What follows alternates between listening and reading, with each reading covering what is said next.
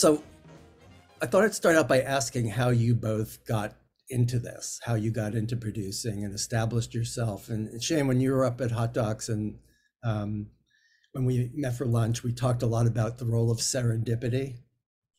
And you have such a great story about how you got into film, that where serendipity is involved. So can you start off with tell us about that? Sure. Yeah, no problem. And first, just thanks so much, Doug, for having us here. It's really just a humbling honor to be with you and in the presence of all of you incredible fellow filmmakers. So thank you for being here to just be a part of this conversation. Yes, I got into filmmaking rather serendipitously. I went to graduate school in New Delhi, India, at Jawaharlal Nehru University. And I was on my way there. I was studying the psychology of diplomacy. I didn't take any film classes in college or anything like that. I loved movies, but it was never something I thought I would do. I was on my way to grad school and my flight got canceled, and there was just an entire plane full of angry passengers, and the ticket agent was looking particularly distraught. And I went and I bought a sandwich and I brought it back for him just as the gesture of, I know you're working for all of these people here. Thank you. And a couple hours later, the flight, we got a new flight and I went to get my ticket and he upgraded me to a business class seat. And I had never done anything like that in my life. And I was so thankful and excited. And I went onto the plane and I sat down, and the person sitting next to me was a producer from LA on his way to India to produce a merchant ivory film called Before the Rains. Wow. And we started talking. We just got along. He showed me the script. He fell asleep. I read it on the way from LA to Frankfurt, where we had a layover. And then when we got out in Frankfurt, I just very excitedly told him all of my thoughts on the script. And he was receptive and thought that I just had a there was something that he saw in my response to the script and my comments that I made. And he just said, you know what, you should come down and see if this line of work is like right for you. You should come shadow me on set. And so I continued on to Delhi. I registered for my classes, and then I took a plane to Tamil Nadu in southern India, where they were shooting the film. And I just spent 10 days with him and sort of saw what it was like to produce a film. The first day I was on set, there was just it was a day with 500 extras. And it was just sort of like one of the most outrageous, exciting things I had ever stumbled upon. And I got to talk to the director and the cinematographer and the actors, and down the line, like every part of the film process. And Andy, the producer, was really generous with telling everybody that I met that they should tell me sort of what the problem that they were having at the moment, and that they should talk to me about it. And then I got to just sort of do some problem solving with different people. And it was sort of this very tight, contained 10 days. I went back to New Delhi. I finished graduate school over the next couple of years. And then when I came back to the States, a friend was just making a really independent film and asked if I wanted to, and I had told him the story before and asked if I wanted to make it with them. And that was the beginning. So it begs the question, what kind of sandwich did you get him? I remember a caprese sandwich. Yeah, I remember it very clearly. The ticket agent's name was Ramon. We were in LAX. It's very vivid for me. What did you think you were going to be? I mean, what did you go to school for, and what career did you think you were going to have? I didn't really know, to be honest. I was going to school for international studies, international relations, and I had the intention of focusing on the psychology of diplomacy. There was this really incredible professor named Ramala Tapur that gave a talk when in my undergrad, and I was just, she came and spoke, and I was like, she's the most impressive academic I've ever seen in my entire life. Like, I'll just go study wherever she is.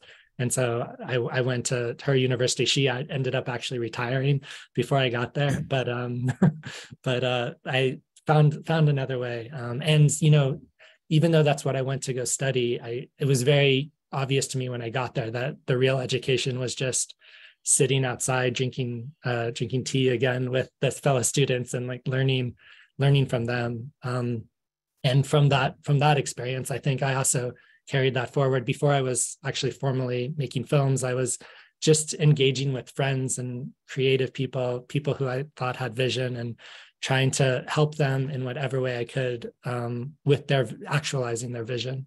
Yeah. The psychology of diplomacy sounds like the perfect thing to study to get into producing. Sara, how did you get into film? I mean, did you always want to, or was that also a bit of serendipity involved? There was definitely a serendipity involved as well. Growing up, I thought I was either going to be a nonfiction writer or a professor of cultural anthropology, which is what my mother did. She's now retired. But I still worship my mother, and I think I really wanted to be like her. And I was fascinated by frameworks of cultural anthropology growing up. I specifically was interested in kind of looking at economic systems and critiquing power through the lens of anthropology. But I didn't really grow up thinking of, like, I didn't know cinema existed as a kid or as a teenager. I thought of movies as, the blockbusters that I would see. And they were entertaining. But when I went to college, my university had this fantastic student-run film series. And I remember in the first few weeks, I saw The Graduate, Requiem for a Dream, and Oh Brother, We're Out Though, all like with back to back. And it just blew my mind open. I just thought, what is this art form? I just felt like each of them were these worlds that I wanted to dwell within. They were so cohesively rendered. So I started getting really interested in film from there. I still always thought I would follow in my mom's footsteps and be a professor of cultural anthropology, but I kept being drawn to filmmaking classes as well. And then out of college, I ended up getting an internship at Actual Films in San Francisco, which is run by Bonnie Cohen and John Shank. And they were kind of these fantastic guides into the world of documentary filmmaking. And for me, I felt like documentary could kind of bring together these interests earlier on in nonfiction writing and in sociological and anthropological frameworks, but in this kind of cinematic forum. And so I got very excited and I started dreaming of being a cinematographer or a director. However, the internship, it didn't pay anything at that point. And so I was PAing on commercials as like my side gig. Our studio at that time or the Actual Films office shared office space with a commercial production company. And so I was actually learning a lot of like on the ground, like production skills by doing that. It was, I should say, kind of in this safe space of community. It was very difficult. And I encountered a tremendous amount of sexism in doing that. And every time I would want to like go towards learn more about cinematography, learn more about directing, just observationally as a PA on those commercial sets, I was ridiculed or laughed at. I was always put on craft services, made to be the production secretary, put in these very gendered roles, which took me away from that kind of observational learning. And but what it did do was it did give me these producing kind of fundamentals that I then, I needed more work. And so I was able to kind of start to climb up as a producer in that way. But it kind of took me a very long time to actually get to the directing work. That's a much longer story, but it took much longer to finally get work as a director. Well, that's really interesting. Let's talk more about that. How did you take those steps to work your way up as a producer? Did you like initiate projects or just, work inexpensively for others? I mean, how did you get that experience? Yeah, so working at Actual Films, it was great. When I was there, as their intern, I then became their office manager, as I was also simultaneously doing some of these PA gigs. And then I became an associate producer. I went back to graduate school because I was feeling a lot of frustration, disillusionment. I could barely make rent. I had the good fortune of my parents living nearby and I would sometimes go live with them, but I was trying to, really make my way. But I decided to go back to school to get my PhD in anthropology and kind of leave the world of filmmaking behind. But it was actually during my PhD experience that I met an anthropologist named Anna Singh, who some of you might know. She's a brilliant anthropologist and writer. And she was at that time working on her manuscript or her ethnography of what would turn into a book called The Mushroom at the End of the World. And it's a story of many things about labor and capitalism. But at the heart of it, it tells the story of a community of mushroom hunters in the woods of Oregon. And the way she presented her work was just so captivating to me. It felt so visual. And after that, I asked her if she needed a research assistant. And I told her that I had done a little bit of film work and that if she would ever be open to it, I'd love to talk to her about making a film out of her work. And fast forwarding through a lot of things, but I ended up deferring. I finished with my master's degree, but and I started deferring the rest of my PhD, and I went back home to the Bay Area and started working with Anna as her research assistant and started to develop what turned into the first film that I would direct, called The Last Season. But as that was happening, I got part-time work at SF Film, running their grants and residencies program, which is actually how I first met Shane. So this kind of segues into that. But it kind of launched me off into starting to really freelance on my own outside of actual films, which gave me a good foundation. But I was, part-time at SF Film, part-time working for Anna Singh, still kind of working on these production gigs, sometimes on commercials. But then that experience allowed me to get kind of my first big field producing job on a film called Inequality for All, which was about Robert Reich and income inequality in the US. That kind of led to another producing gig, to another one. The Bay Area is kind of a small and tight-knit community, and people luckily really do talk and kind of share resources. So I got to meet a lot of people through that world. And I felt like in those opportunities, unlike the kind of PA commercial gigs I was working on, I could really observe what the directors were doing. Same thing with the cinematographers. I remember specifically on Inequality for All, Dan Krause, who was and Andy Black, they were our two main DPs. They kind of took me under their wing a little bit. I felt like I could really kind of see what they were doing, and they were amazing guides through this new and exciting world. So I'm forever grateful for those people who really took that extra step to mentor. But all the while, I was dreaming of making this film based on Anna Singh's work. And it really wasn't until I got a grant from the Catapult Film Fund that allowed me to have, I still remember it as $16,000. It wasn't that much in the grand scheme of things, but we were able to shoot for 3 months in the woods of Oregon based on that grant. And that became my first film as a director. Wow. Thanks, Shane. So how did you then, what were the steps you took from getting to be on a set of 500 extras, to, the career you've taken as a producer? And my understanding is you were not eager to be a director, that you set your sights on producing? Yeah, well, I wasn't eager to be a director, that's right, but I don't think I really set my sights on producing. I think when I got back to the US, I had a lot of really creative friends that were starting businesses or making music, doing conceptual art and making movies. And I really viewed my job as just going to hang out with them and be there to be a thought partner and to help them actualize whatever they were dreaming up. So I did it in all of these different domains. And one of the domains was film. I met a good friend of mine from high school, had moved to the Bay Area, and that's where I was at the moment. And he introduced me to some of his friends who were making a film. And it was just a small, short fiction film that was in Arizona. And we made that film, and I was just there as the script supervisor.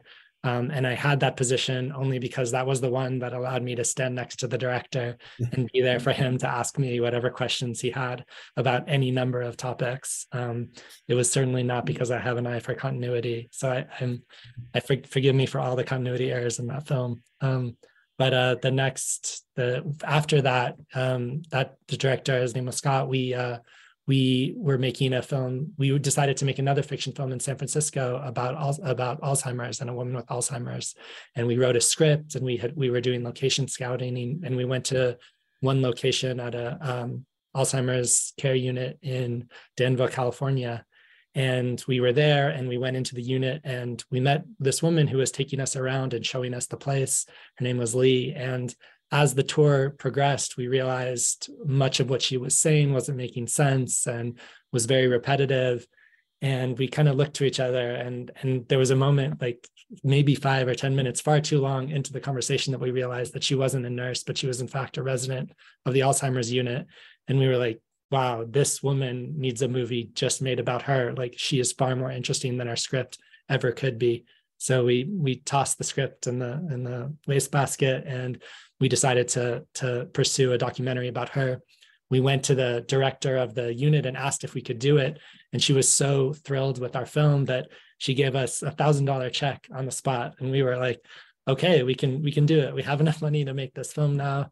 And so we started there, and then we raised a little bit of money, and we made the film, I think in the beginning, for just $30,000 total, after doing a little bit more fundraising. And it was sort of destined to be like a really small, earnest film, but we were really lucky to get support from the San Francisco Film Society and got a film residency there.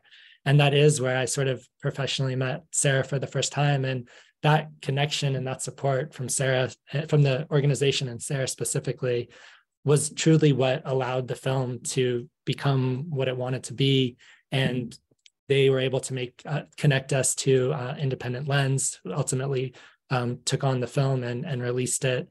And it was from there, from that sort of very, again, like deeply connected, but also fortuitous situation, that I went to a few film festivals with that film. And at those film festivals, I met many of the other filmmakers that I would come to work with over the next 5 or 10 years. It seems like you both illustrate a point, I think, about misconceptions about producing or getting into film, that you need training, you need to go to film school, whereas so much of it is just kind of street smarts and coming to agreements with people and having courtesy and respect for others and just kind of rolling with the punches. It seems that both of you have followed that path. So let's talk about you got to know Sara from that project. Did you then decide you wanted to work together on a film specifically, or how did that first collaboration come about? Do you want to start, Sara? Sure, I'll start. So yeah, at SF Film, when I was doing the grants and residencies program, I remember when I first met Shane, I just instantly thought he was a deeply kind and wise and creative person who I just enjoyed talking to. But we were kind of ships passing in the night soon after I left to make my own film, and then kind of was thrust into the very, very busy life of freelancing. But in the back of my mind, Shane was always someone I wanted to connect further with, and we would see each other kind of here and there at film festivals. But it really wasn't until it was Sundance 2016 that we really connected and decided to work together. But we were always in touch, and Shane would share projects with me. I'm sure I sent you some things that I wanted to get your thoughts on too. But yeah, I'll stop before the 2016 meeting, because that was very special, and you can say what you want to say leading up to that. What do you want to say, Shane? This is like that movie, tell the same story from two different perspectives. Yeah, exactly. I think quite similar. When I met Sara at the residency or around the residency in San Francisco, I also just thought she was so just kind and brilliant, and knew more about documentary than anyone I had ever met, and knew more about the craft and the art of it, but also the world of it. And so, yeah, Sara's being generous and saying that she showed me project at that stage. I think I just showed her everything I was working on and wanting her thoughts and feedback. yeah, and it seemed clear, I think, for both of us, that there seemed like a creative connection, and also just a personal connection, and we were sort of dancing around, working together, and finding something to work on. And then we both had projects at Sundance in 2016. I was there with All These Sleepless Nights, directed by Michal Marshak, and Sarah, you were there with Audrey and Daisy, I think, right? Yeah, and I think we both also, I saw Audrey and Daisy and left in a puddle of tears, and thought it was just a great film, and also could see the incredible work Sarah had done on that project. And we got lunch, I think, at that Thai place on Main Street in Park City. And Sarah just told me about this idea, this project that she had been working on in sort of her quote spare time, not working with actual films. And it was the story of the seer and the unseen. And I was just blown away by how connected she was to Braca, our character, main subject, the amount and intensity of respect, but also the complexity of the story that she wanted to tell. I think I'll let Sarah describe it, but there was, there's oftentimes it's really easy to just get to feel connected to a character, to have a good plot or a good world that a film can live in. But rarely in the midst of production had I encountered then or since like such a depth and interweaving of themes in a project. And I was just blown away by the ambition and the potential importance of the film that she had in her mind and was working on. So what was the next step in that? What did you come on? You were both producing. Sarah, you were producing this as well. So you're both on as producers and you're directing as well. Were there other producers involved, or was it just the two of you as producers? Yeah, well, first, just thank you, Shane, for those incredibly kind words. I'm very touched hearing that and thinking back on that meeting. I should say, just to clarify, I produced Audrey and Daisy, and I was back working after my first film as a director. I was back working as a producer. I couldn't get work as a director. And so producing was my day job. And I had the good fortune of rejoining actual films, again, who I interned with back in the day. And I was directing on nights and weekends. And I was just like, I love documentary filmmaking so much. Like it's my dream job. So any job I could get, I was just so happy to get, but very much yearning to grow into a director role. And so this project, The Seer and the Unseen, I just wanted to do it so badly. And it was myself and my DP, Patrick Coleman, for the first year or so making it. And then we had some Icelandic collaborators. The film, I'll just briefly say, it's the story of an Icelandic woman named Raka Jónsdóttir, who is in communication with spirits of nature, which in Iceland are thought of as elves. And the film follows her as she's trying to protect this threatened landscape that's going to be demolished by this totally needless road construction project. And the film kind of falls back in time to explore the origins of that road construction project and brings us into the world of kind of magical thinking around the economy of Iceland. And the film kind of becomes a meditation on like the power of belief in the invisible, whether it's invisible elves or the invisible hand of the free market. And making a film about the invisible, it was extremely hard to raise money. A lot of people kept saying like, oh, how are you going to show an elf? How are you going to represent the economic history? Is your main subject crazy? There was all those kinds of questions, which were at times offensive for us to hear and just challenging to put into a work sample. And so I was at first going about this with our Icelandic co-producer, Arnar, and my DP, Patrick, but I was really hoping to have another producer on board, especially one who could help articulate and strategize around these complicated themes. And so when Shane and I started talking about this, it was just like, wow, he not only gets my like deepest desires, but he's elevating them and also listening so respectfully. I hadn't felt that before, actually, someone to kind of take this so seriously. It was very moving for me to hear his enthusiasm around it and to like take on those challenges in making a film like that. And not to dismiss it or not to shy away from those challenges. So that felt transformative. And the next concrete step we decided to take was we decided we were going to write an application together for the Sundance Documentary Film Program grant, and I believe also for the Creative Producing Lab. And that was kind of like a test to see, like, how do we actually collaborate together? We feel like we get each other, we feel like we're on the same page, but how is it in practice? And I believe there's a series of Google Docs and back and forth writing. And I remember it feeling very generative, feeling invigorating, not laborious. And so I'm sure so many people on this call know just how extremely deflating it can be to write a grant proposal. But I remember feeling that there's a kind of synergy, and that I was learning a lot, and a lot more was being opened up in the process of exploring these themes. And I also just didn't feel alone anymore. I of course, my DP was a close friend, and we were in it together, and my Icelandic collaborators were wonderful, but there's very different roles. And so to have someone like an anchor like Shane early on in that process, yeah, it made me feel a sense of possibility, and that's everything. That's such a fuel.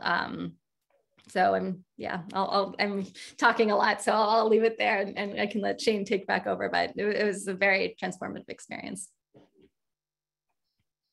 No, I guess I would just add that, I think writing a grant application is actually a really good way to start working on a project. I think I did that with Miha on the previous project, and even Scott and I did that for You're Looking at Me Like I Live Here and I Don't. I think there's a quality of just putting words to the thoughts and making sure that you are listening to each other, and especially the producer listening to the director, hearing what they're thinking and being able to translate that together into a mutually shared language, and a language that's also expressive and capable of potentially being understood by others. And working with Sara on that was a really creative, generative, inspiring experience. And it also just helped us understand where we were with the project and where we wanted to go, and what the elevated sort of dream and aspirations of the project were. And I remember that was just a really incredible beginning. And then I went with Sara and Patrick to Iceland not too long after for another shoot. And we were still sort of figuring out how it was all going to go. And this was the first time actually being in the same place and working together. And the three of us just like got along really well and really connected with Raka. It just seemed like I think from after day one of the shoot, I think it was clear for everybody that, for me anyway, I was like, oh yeah, I want to make this movie, and this team is incredible. And this filmmaker is just like, has a really unusual way of seeing the world, and that unusual way of seeing the world, I think was, and I could feel it from the very beginning, was just an important way that if I could help in any small way to allow that to exist and allow that to be received by others, I would feel very, very grateful for that opportunity. It seems to have everything to do with having a shared vision and realizing, how closely your visions for it are aligned. I'm just curious, when you went on the shoot, as your roles weren't necessarily clearly defined. Were you sort of on as producer? Were you presenting yourself as producer on this at that point because of the grant application? So you were officially producing it with Sara? Yeah, I think so. Yeah, I mean, I think it wasn't like a stipulation. I wasn't like, if I'm coming on the shoot only if I'm credited as producer, right, or anything like that. But that I think was the understanding. I had just a little bit of field producing experience, but Sara was much more experienced in that domain than I was.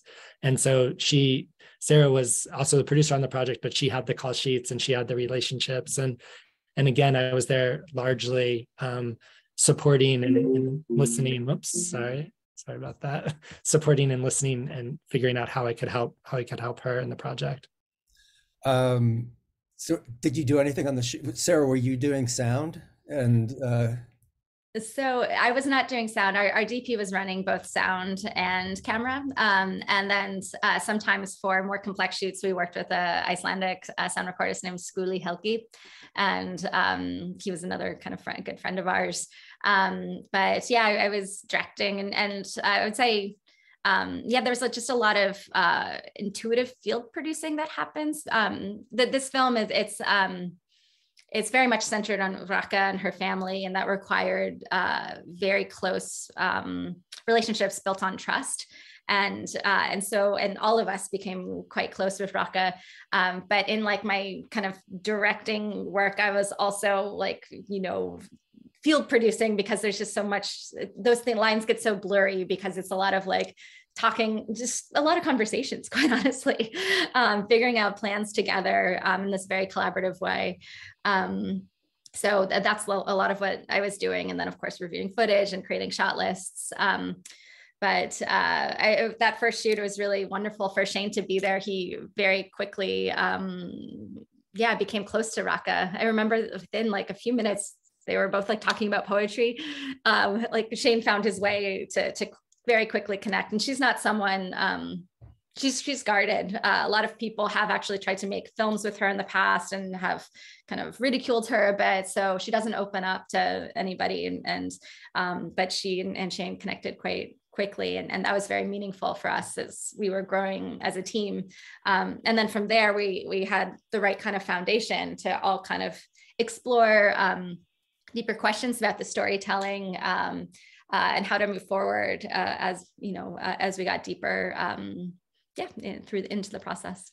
So you were still working at this other place at the time. And Shane, I assume you were working on other projects as well, right? So this is not like a full-time project. You're working as you have the time for it, right?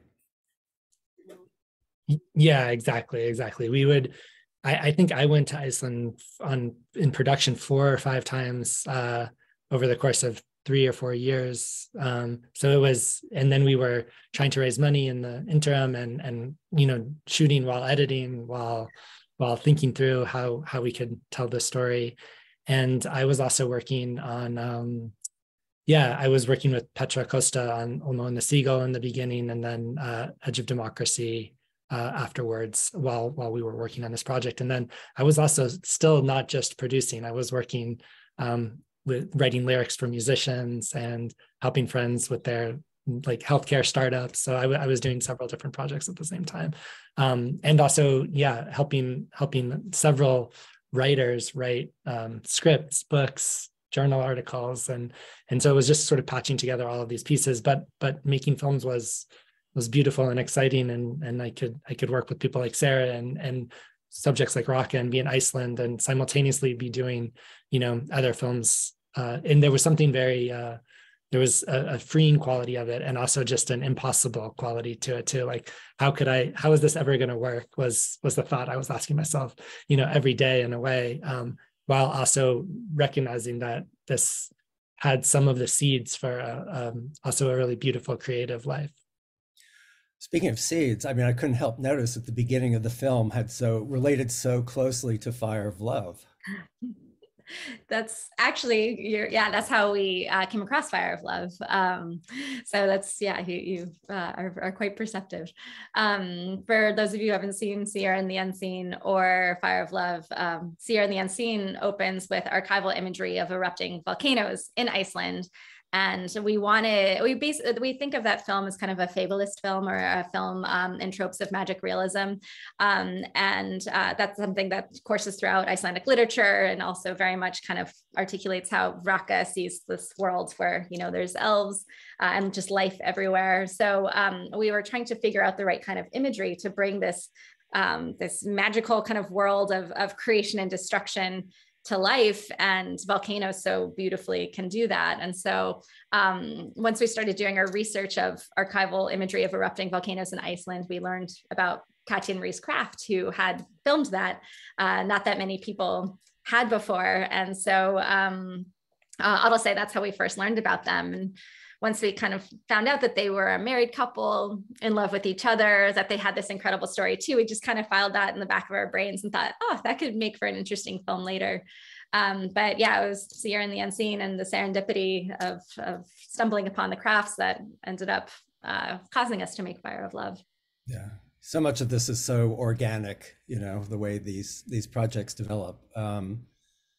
So, Jane, do you consider yourself like a normal producer, or like, I know you've me- mentioned you consider yourself a creative producer, but do you think that's kind of atypical for other documentary producers? What you do borders, I wouldn't say on co-directing, but it's very blurry, the line, because you're helping the director so much with their process.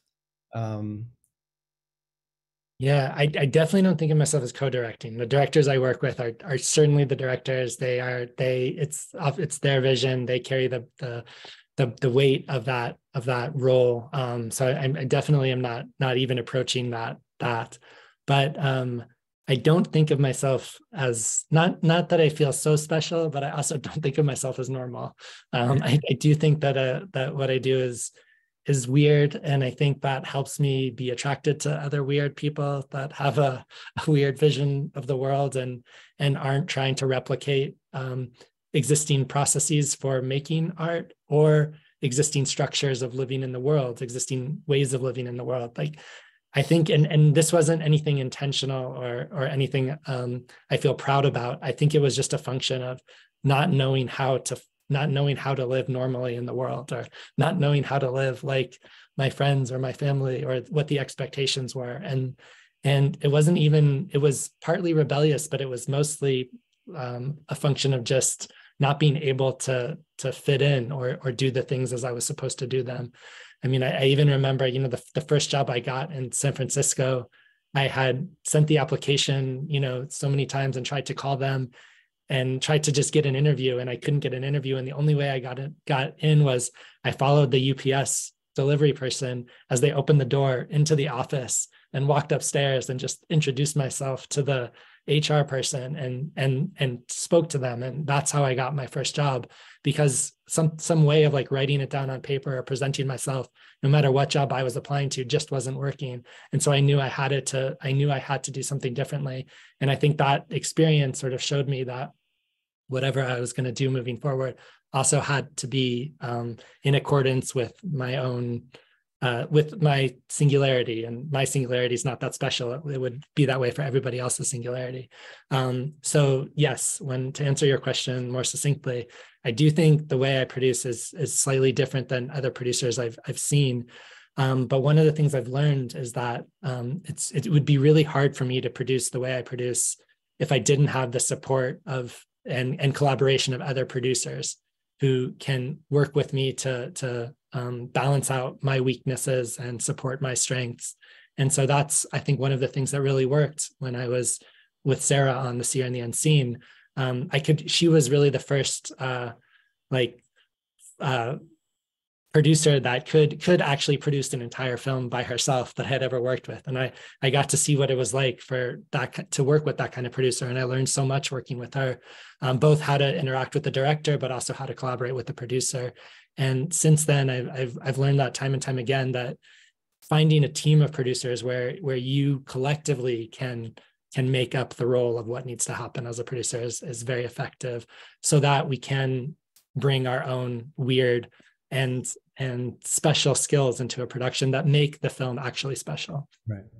Well, you've worked with teams of producers on films like Edge of Democracy and Navalny, for one. How is working, your role as a producer on those kinds of films with a team differ from your collaboration with Sara? I think it's similar in that, and Sara and I have worked with other producers too on our films. But I think it's not so dissimilar. I think it's the other producers and the directors kind of understanding, one thing that has to happen between a director and a producer, I think, is that you have to have a shared vision. You have to sort of understand where the director wants the film to go and how you can both help it get there. But the other thing is understanding how you can bring the best out of each other and where the other person's skills can actually make the film the best version of the film. And so I think it's working with Sara and sort of seeing the genius and extraordinary qualities of Sara. And I think Sara also being able to see some of the small ways that I would be able to help create that. And that was the same in Navalny, for instance, where working with Odessa and Diane and Mel, they all brought very unique skills and perspective to the film, but they also saw that I brought something that wasn't there, or that could elevate the film in a way that wouldn't have happened if it wasn't our collaboration. And so I think there's also a quality of seeing each other and listening to each other that's essential. When you two work together, who does the nuts and bolts, dirty work of producing? You know, the contracts, the E&O insurance, the deliverables, all those wonderful things that we love so much about producing. It's evolved over time. On Seer and the Unseen, I did all of that. But throughout our other projects, Shane, you've certainly had a hand in those. But I feel like Elijah Stevens is a producer we've worked with a lot. He's started out as an associate producer on Seer and the Unseen, and is someone we've carried through in a lot of our projects.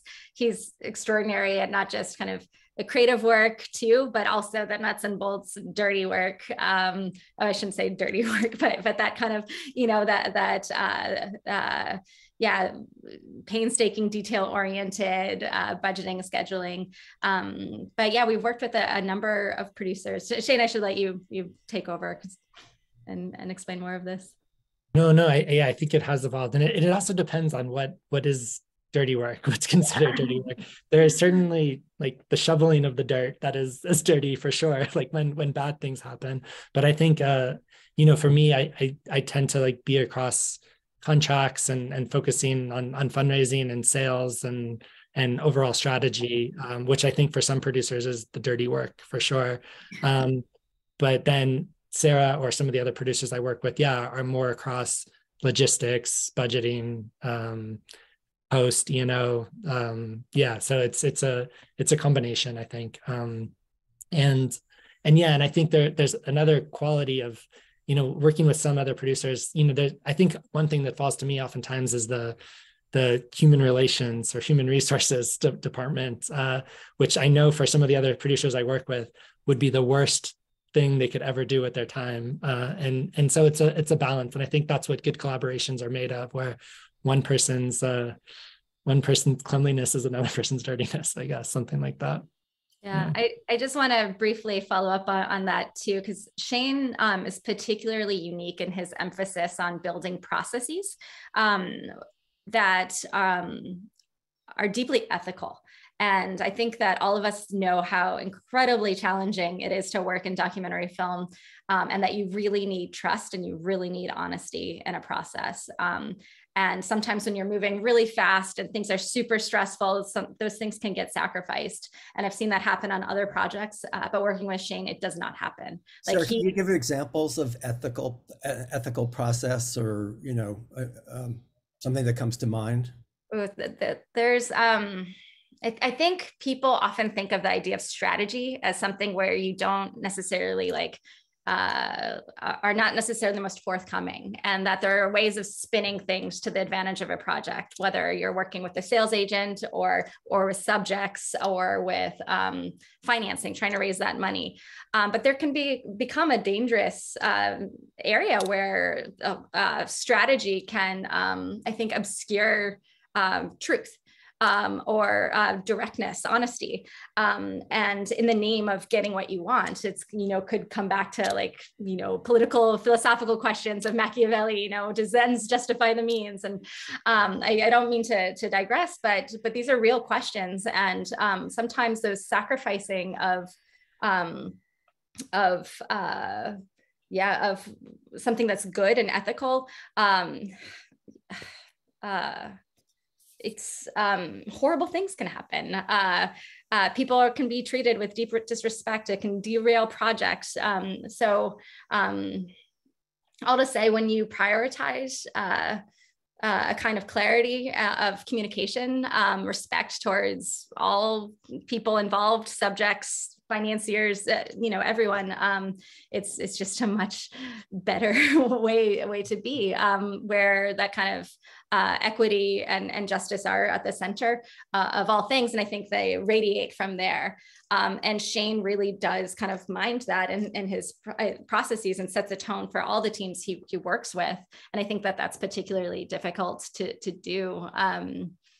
But I'm really in awe of that. I think it causes people to rise, to make sure that they're constantly checking in with themselves, and thinking about how they're treating other people on the team, as well as kind of the wider relationships that go into making a film.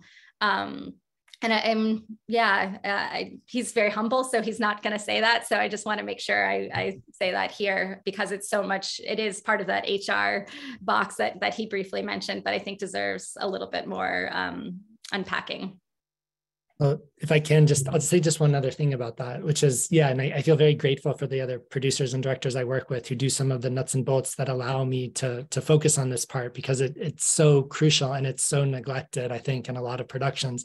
And that is just, how do we understand, what we have to give in this world, and how do we give it? And how do we give it in the most, in a way that's true to our values, that has integrity inside of it, and that has at its core the genuine artistic vision that we're trying to create and present in the world? And how do we ask that question of ourselves at each step along the way? So when we think of building processes, it's how do we give notes collectively on a cut, just for instance, and how do we actually listen to everybody's words and not worry about what doesn't make sense, but take from them what is going to help the film, and use everything that comes our way to make ourselves and make this project that we're working on better. And I think that's, and then I think the other thing is, working with people in extremely stressful situations, and where everything is lost every day, and reminding ourselves that, we are who we are in the best of times, and we are who we are in the worst of times, and how we are when things are going poorly is a part of ourselves. And if we're constantly trying to be, creators and somewhat, paragons for others, then that has to apply at any moment along the process. And I think it's just this, one of the things Daniel said to me was, he was like joking around and saying, you're like a hockey coach that after the player scores the hat trick, you say like, okay, now it's time to practice more. And I feel that quality of just like always gently and compassionately pushing myself and pushing with everyone around me to make the best thing we can make, and to be someone that we want to be too. I'm just curious, have you ever had to fire or let go of somebody who wasn't kind of on the mission, who didn't get this and was creating drama or problems? I have. Yeah, we have, and have probably not have both fired or not fired. I've never said you are fired, but we have been able to move productions away or quarantine responsibilities or influences in a project when it's not working out, certainly. And sometimes it's gone on longer than I would have liked it to. And sometimes we've been able to do it relatively efficiently. Definitely. But I feel that process when you make a film, or the way we do it, is you build a team. And so when there's a team, it's a little bit, I've never said there's probably been more riding the bench, to continue the coach metaphor, than there has been firing or something like that. Yeah. By the way, there are a lot of good questions in the chat, and I just want to recognize them. That I will leave some time for questions from you guys. So when the time comes, or you can even start using the raised hand function. We may not get to it for a few minutes, but if you do have a question, we'll go to you. I am also curious, do you guys have contracts or agreements that you have between yourselves on your projects? Do you write out deal points, as it were? We have that crayon copy somewhere, right? Yeah, but in all seriousness, yes, we on Seer and the Unseen, we started out by doing that. And yeah, all of our projects that we have a few in development right now, which we haven't actually done that process yet, but I'm sure we'll figure that out. But yeah, in all of our projects, we had contracts in place. And that was important. Both of us have had complexity with contracts in the past. And so even though there was like a level of trust between us, we still also both acknowledge how important kind of papering things was. And that furthered the trust building between us, I would say. Don't you think? Yeah. So let's talk about, again, coming back to the team and stuff. You brought on, even on your own things, you bring on like producers or executive producers. How do you go about that? At what point do you bring someone in? Like, for instance, on Fire of Love, you worked with Ina Fitchman as a producer as well, right? At what point did she come on, and what role did she play that added to what you were doing? Go for it, Shane.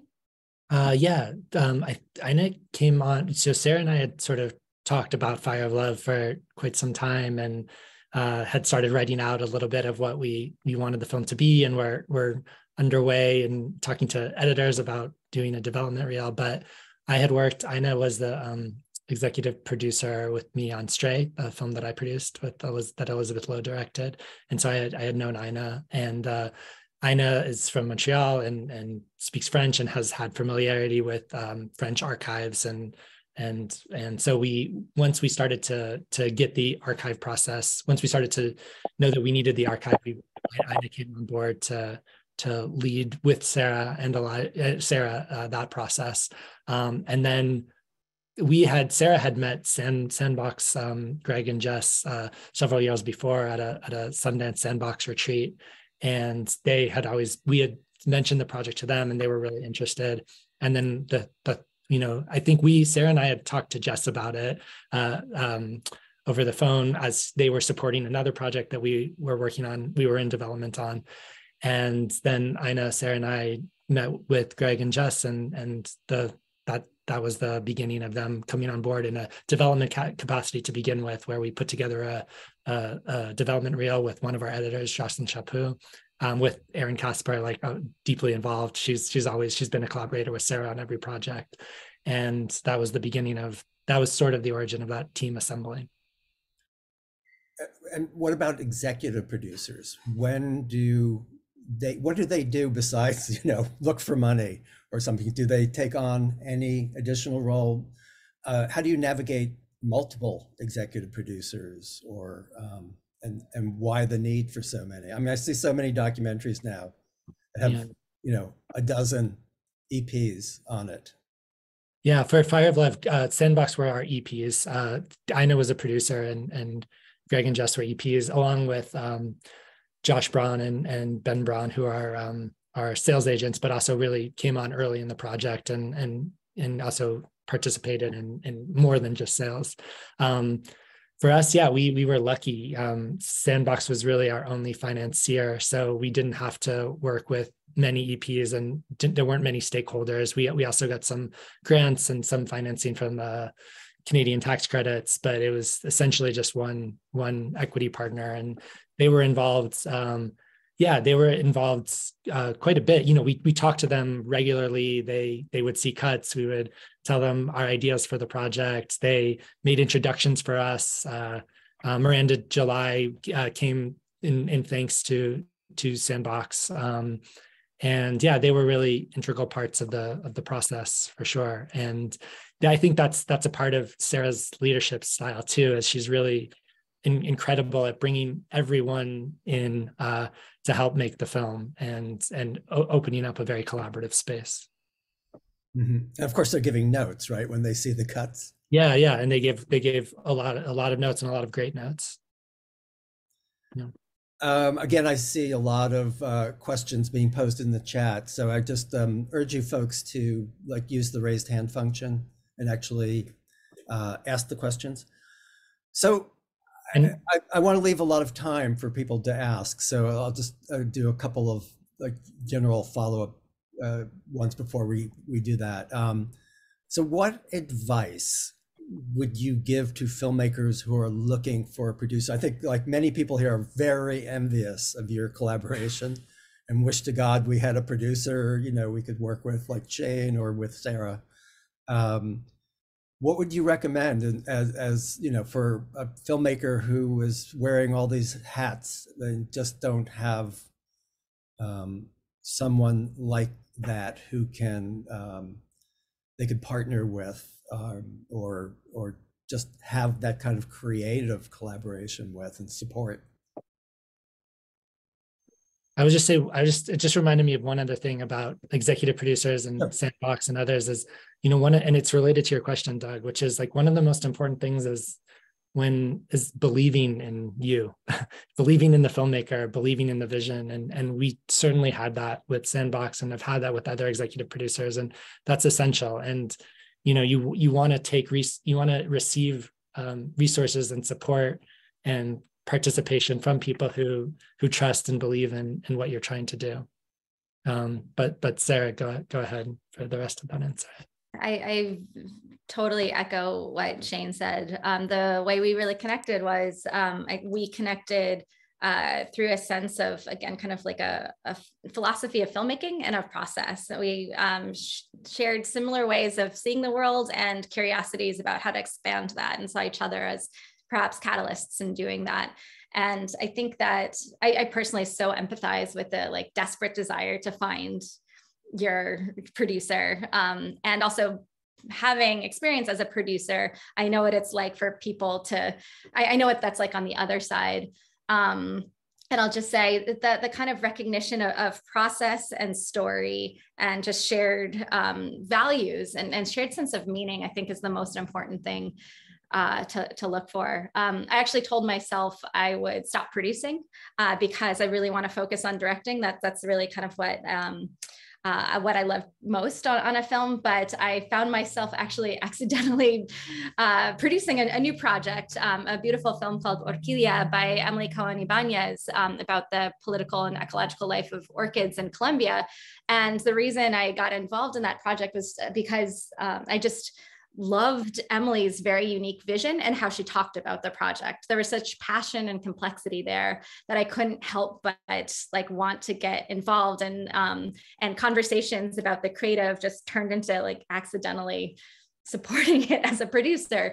And so I'll just say it's that kind of infectious like passion and love and deep thought that I think if you can express as a director, I think that that's perhaps the most organic way to find a producer. And of course, there's the complexity of raising money. Everyone needs to, you know, ideally should be paid.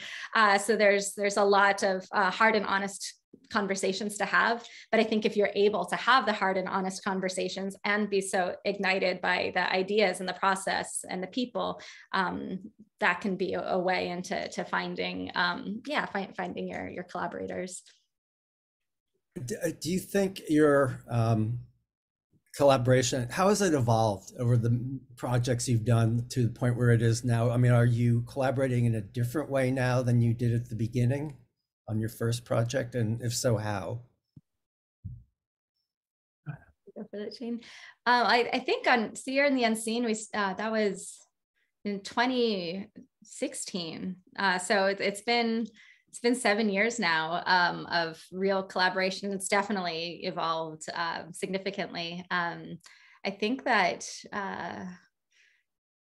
we've kind of grown. We've included more collaborators who have taken on certain roles. I think that we've really found kind of a shared language throughout our collaboration too. I think that there's, I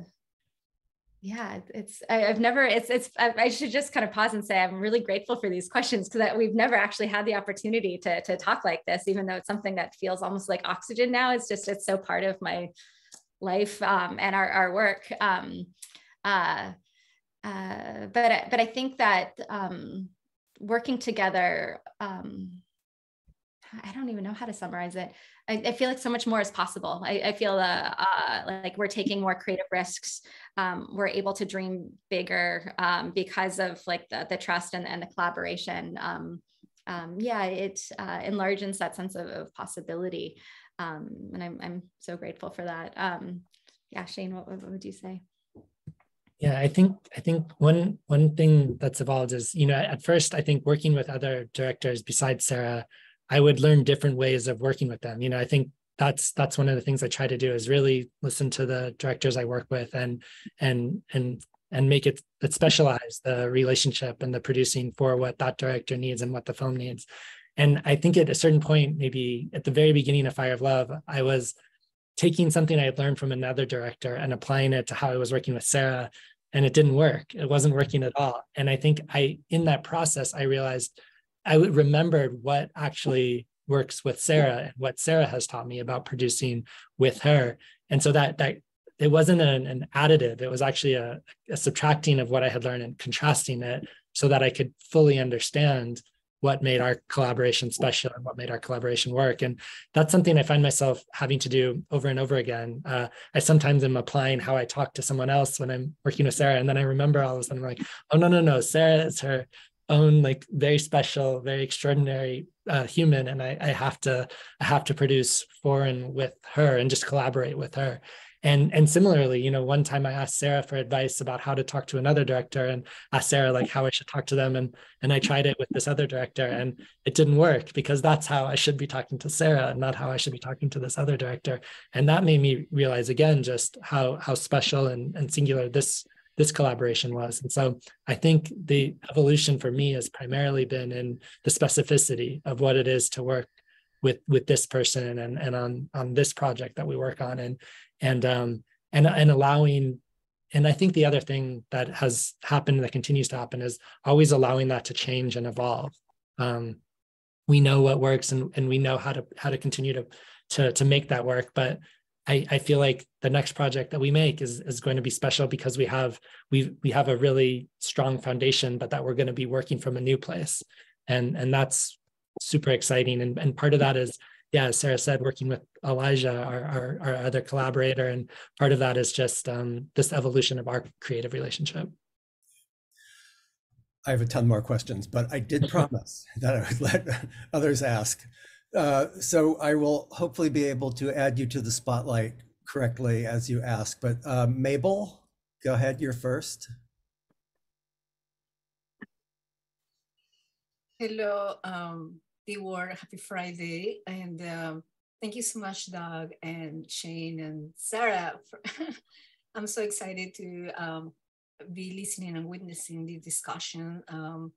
It's great to see a great producer, director from the Bay Area representing this incredible community. And yeah, a lot of food for thought for sure.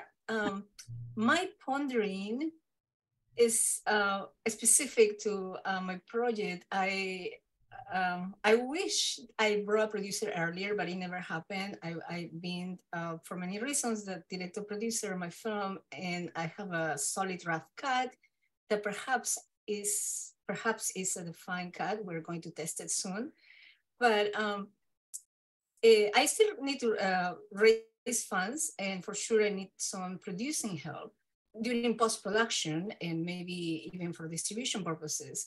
But there is this part of me hearing a little bit on that conversation with other people is like, like mentioning maybe you need a producer, even though at this point, because it's your first film and you haven't been established. And so even though at this stage, does it make sense to bring a producer in number two? Hopefully the producer that comes in has a meaningful role, but sometimes I'm being advised to like just bring somebody for the name, and even if they don't do anything, you still be able to like get the funding. So I'm really I'm still trying to figure out how to move forward with this, basically to be able to finish the film. Yeah, it's back to our time-honored question, I guess, of how we bring, when we bring a producer and how we bring a producer in. Am I correct, Mabel? Yes, thank you.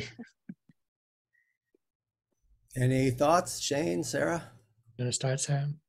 Well, first, I know of your project, and it's a beautiful and powerful one. And so I think anyone would be lucky to join it. And thank you for being here with us today. It's a really complicated question. I can see why some people would talk about bringing a name producer, but at the same time, I think sometimes those things can really backfire, and sometimes even occlude the work that you might be doing on your own. I know that this is a personal story. Your film is about you and your journey, and so I have just tremendous respect and empathy for people who are not only making a film, but also putting themselves in it. And so I could see how support could be very welcome. And so I would definitely champion you in finding a producer. But I would just want to make sure that it feels like for a reason that feels at home for you, given what a powerful and sensitive story this is. And so I think that's my circuitous way of saying, like, I see why people talk about name producers, but at the same time, sometimes those don't necessarily work. And then you have someone attached who people might think that there's a producer on board, but they're not actually doing the work that you need to be done. So that's kind of just my first gut. I of course could be wrong. But yeah, Shane, I'm curious to hear what you might have to say. Yeah, I mean, I've come on board projects in all different stages, just with Stray and Elizabeth. Elizabeth just told me an idea she had. We were sitting around a campfire in Camden, and she just told me the idea, and that was the beginning. And we started just from one conversation before anything was shot or anything was written. And to Elaine McMillian Sheldon, who I did King Cole with just recently, and Elaine had been shooting for several years and had already received quite a bit of grant funding. And we were on a Zoom call, a Sundance Zoom call for grant recipients. And she mentioned that she was thinking about, it was time for a producer. And so that's when I came on, several years into the project. So there's no sort of like one size fits all for when a producer comes on. But I think there's maybe two ways to think about it. One is really just interrogating what the project wants, what the project needs, and who might be able to help with that. That's like one way to do it. And the other way is, oftentimes I find, like, when I'm coming into a project and working with a director, they are oftentimes have been working alone for a really long time, even if they have some folks that are shooting here or there, or had spent a few days editing a reel. There's just a sense of not having a partner, a creative partner to make this. And that can be really important and is really hard to find.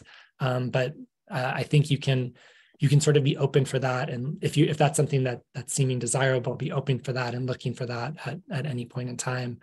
And yeah, so I don't know if that totally helps, but I think there's one way that's more assessing needs and wants, and another way that's actually just wanting a more amorphous partnership to carry the project where it needs to go. And then the other component of all of that, of course, is attracting a person who believes in you, believes in the project, and you feeling that sort of combined respect, and also being able to support them and their labor, or to have them have a pathway to support themselves in their labor. And yeah, so these are the considerations. I don't know if that gives you an answer, but at least maybe frames it with some considerations. Thanks, Mabel. AK. Hello.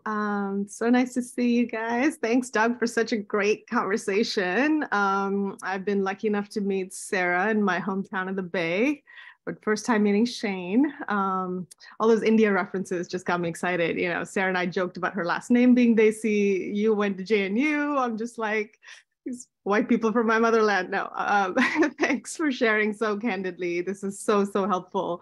I'm at an interesting point in my, I guess, film career where I was almost be like, all right, this shit is not sustainable. I need to go get a real job, but somehow my short film sold. And now I'm like, wait, I think I can do this. But during that sale, I had a very tricky situation where simply seeking advice from somebody like, hey, this is the first time I'm making a sale, can you advise, try to literally take control of my project and the money. And I was able to save myself, but it just is so scary when it comes to not having good mentorship, right? Is to like how people, there's so many vultures in the industry, and that's scary. It also makes it really difficult to have the conversation with producers early on, someone who's established, like, how much do I have to give up of my project? What if they don't, you know what I mean? So it's just, and now that all of a sudden there's potential interest because now I've proven myself by selling a film. So part of my question is just how to even have respectfully a conversation of like,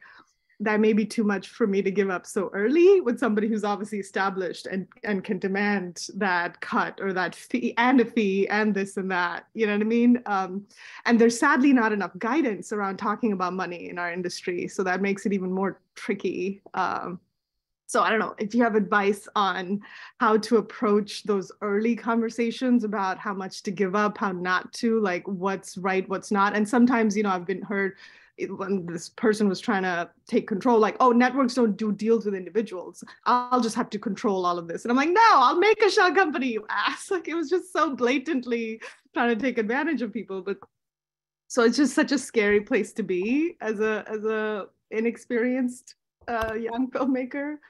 So I'd appreciate any advice you have on that, but I'll follow up with you individually again. But thanks for being here and sharing. Money, Sara, Shane. Sure, you want me to start? Yeah, great question. And first of all, I'm just so sorry that you had that experience. That's horrible. Important lesson though, very important lesson early. Absolutely, absolutely. And you know, yes, of course. And it's good to have that perspective. You know, I think a lot of us are making films because we have yeah, anyway, I'll spare that part of it. But to answer your question, I think one of the things is anything that I would say anything that's not feeling right might not be right. And it's worth talking to other trusted peers and just getting their sense, just getting a second opinion on something. So when that producer comes in and just has one sort of advice session with advice and then says like they own the project, and you're like, wait, is this normal? Is this what it is to be a producer? Like, it's good just to ask that question of other filmmakers and to see what is more customary, but really listening to what feels what is like feeling appropriate and respectful and in honoring of the project of the film that you want to make. And when it's not feeling that way, there's this romantic notion that, you know, making films, in order to make a good film, that has to be like a horrible work environment, and the like executive producer has to care only about money, and the director has to be a tyrant, and all of these sort of stereotypes. And my experience is that's not true. That's just simply not true.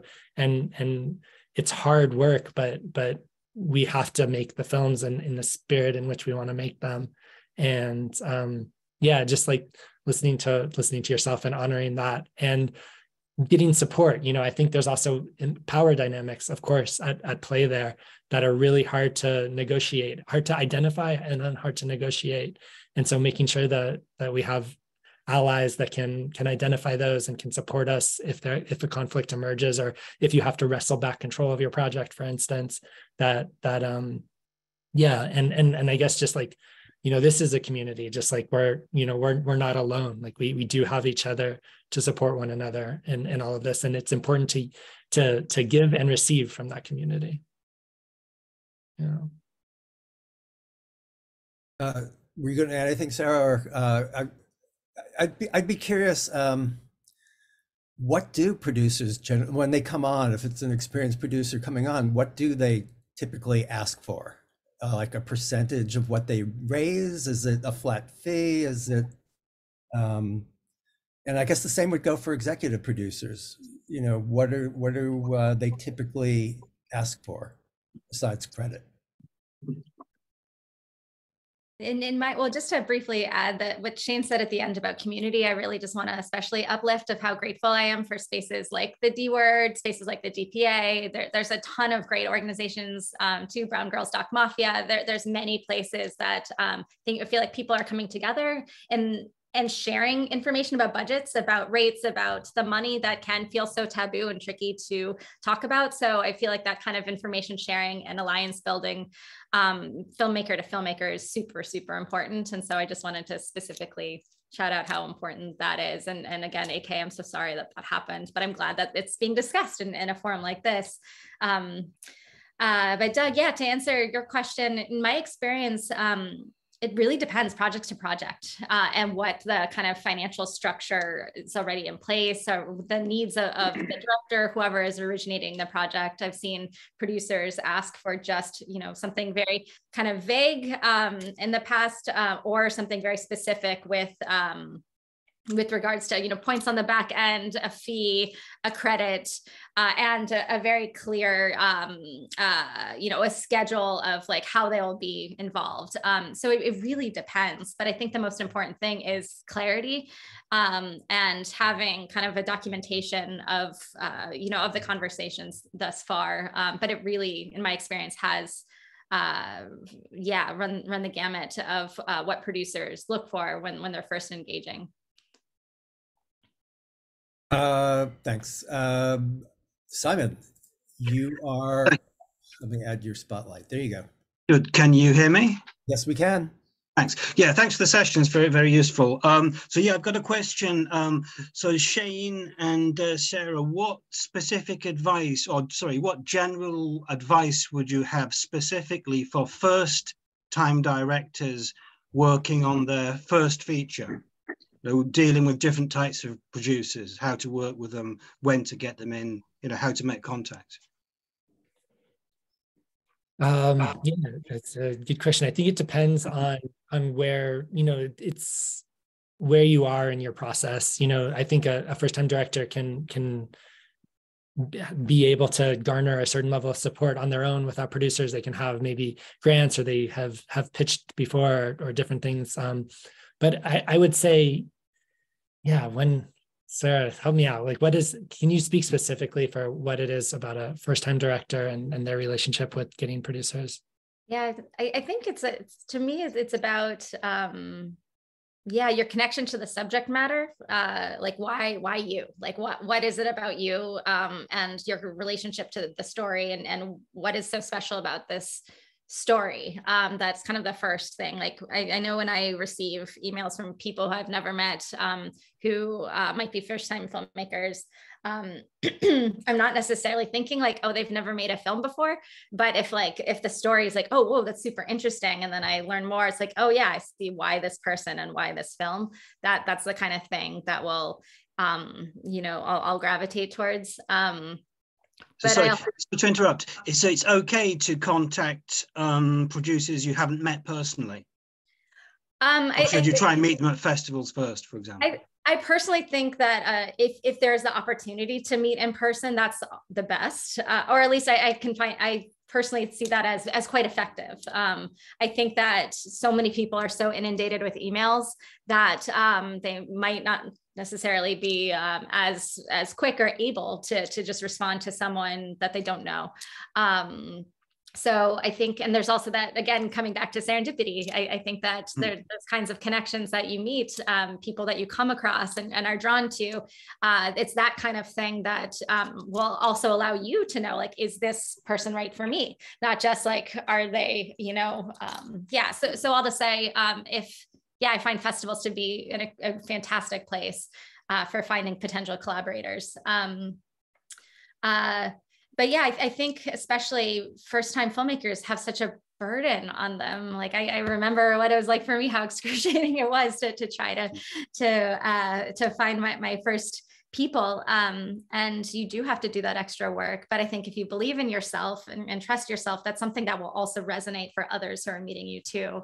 But yeah, Shane, I'm curious to hear how. Yeah, no, I think that's right. I think it's if you can meet, you can approach producers as if I'm working with a first-time director now, you can produce that, you can approach them and tell them your idea and share. Yeah. And I think, the important thing for me when a first-time director talks to me, I'm sort of wondering why they're approaching me and wanting that to be specific, like what is it about me that they want. And usually I'm not really excited to work with someone because they want someone who's like made big films or something like that. It's more specific.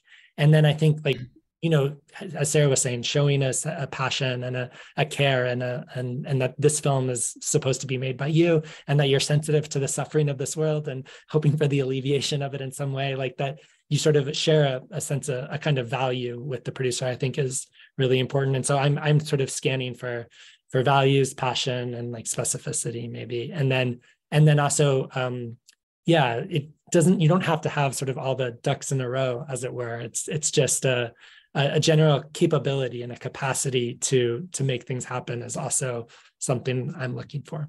Yeah. How about somebody who can be a bit of a mentor? Simon, okay. I got to cut you off because we have too many other hands raised. But one thing I would thank you. One thing I would add is that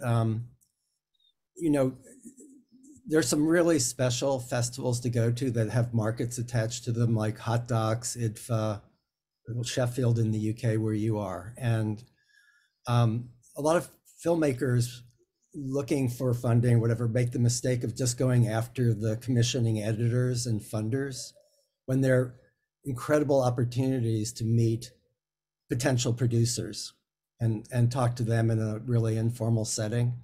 So, I would just highly recommend doing that, maybe going to some of the conference sessions where they're on panels and talking to them afterwards.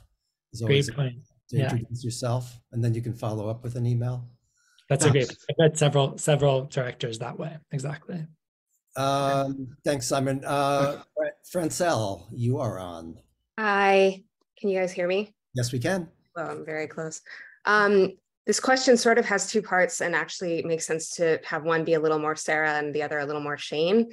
So because part of the thinking of finishing a film, I think, comes out like editing helps you think, how much more would you prefer to work with like a producer, editor, then especially if you're already at like rough cut one phase, than a creative producer at that point? Do you think that there's something you get from the people who have their hands and can like make some of the changes themselves?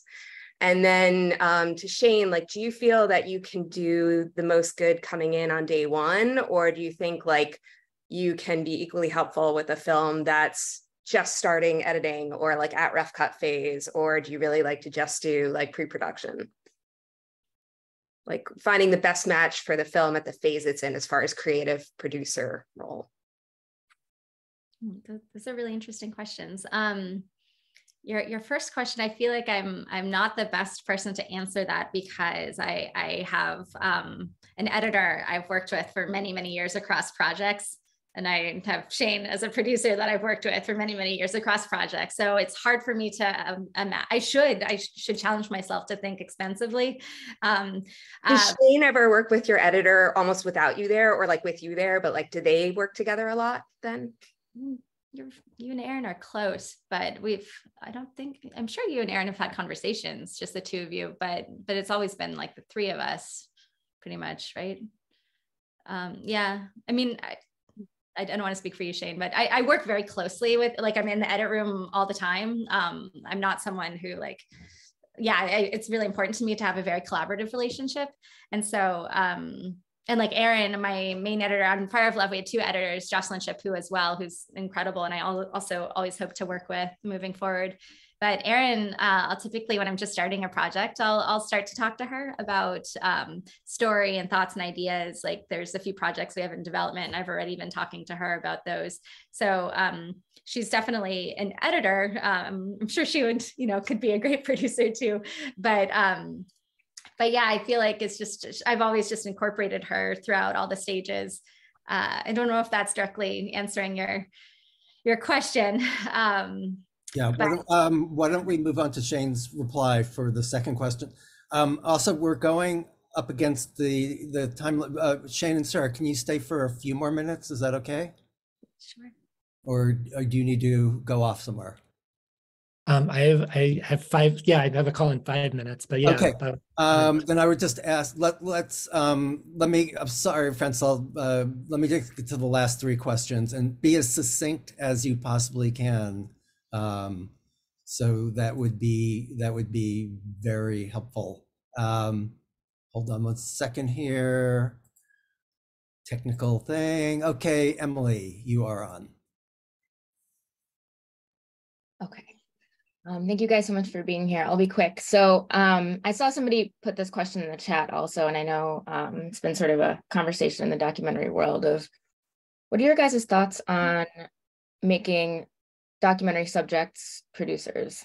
Because I know that there's been some, I was listening to an interview with Margaret Ratliff from the documentary Subject, and she was talking about they're running into issues with even getting the documentary placed and distributed because some of the subjects were in these power positions. Is that okay to do that? Sarah, you probably have a better sense than me. I haven't yet seen Subject. I'm really curious to see it. I've heard it's such an interesting and an important film and conversations catalyzer. So forgive me for speaking without that full knowledge of that film. I think it's a super important conversation to be having. And I think that it really especially speaks to these complex power dynamics between participants in the film and the filmmakers. But I don't think that there's a one size fits all answer. I think that there's really important protocols and series of questions that we should all be answering or asking ourselves about our power and positionality and perspective with regards to the people in our film.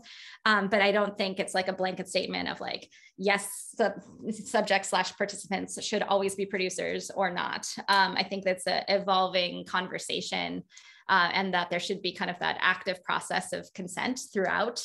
And if that evolves into some sort of a producer role that feels like organic and mutually arrived at, great. But I could also see where it could be harmful and just further concretize power dynamics. So that might not be the kind of answer you're looking for, but I would just really stress honest, direct, and consistent communication that minds the well-being of the people in the film throughout the process.